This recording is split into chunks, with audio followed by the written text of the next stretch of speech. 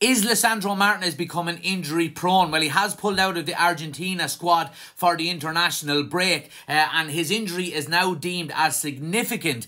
And it's going to be a blow for Amram. Of course it is, coming in. We know how significant, he likes to have a back three there. And we've been talking an awful lot about Martinez being a pivotal part of that back three for Manchester United.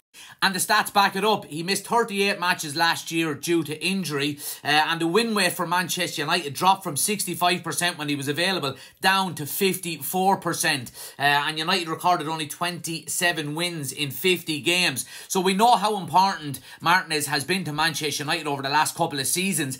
And with Ruben Amorim coming in and playing a back three, Martinez is always going to be deemed as the player to be playing on that left-hand side.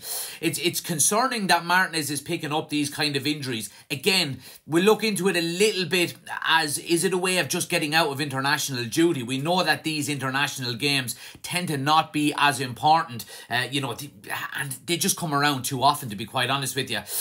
Is it a ploy for Manchester United to maybe give him a little bit of a rest? I hope that is the case, and I hope that the injury is not overly concerning and that he is just going to be allowed to, rest and recuperate over the next week or 10 days.